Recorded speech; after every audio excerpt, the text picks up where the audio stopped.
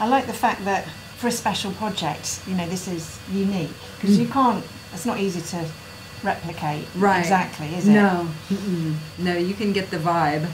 I used to make art baths more regularly. Okay. The narrower the supply list, then you can kind of turn it into a methodology. Yeah. It becomes a little bit easier the narrower the recipe.